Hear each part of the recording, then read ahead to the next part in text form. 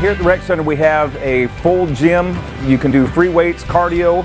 We have personal trainers that come in throughout the month. We've got a bowling alley, a climbing wall, rock wall, and then you can see the basketball court behind us.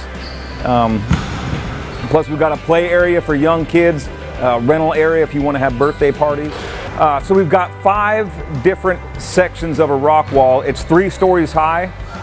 We've just got it back reopened, advanced, you know, up to expert, you know, and then, you know, straight up if you just have little kids that want to go on it, you know, and an auto system, so there's no type of, you know, it's not a 2-man deal. One person can hook up to it and go up the rock wall if they want to.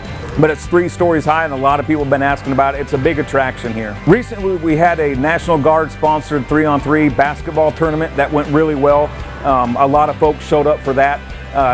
In the past, we've had like the bowling alley's got a rec league that goes on, so they had a bowling alley tournament go on. And then we've got, again, a lot of people that show up to get these certified trainers up there in the gym to work out with them. But in the next few months, we're going to be putting a lot out that we're going to be having here at the Rec Center. We want to get more people here that we can.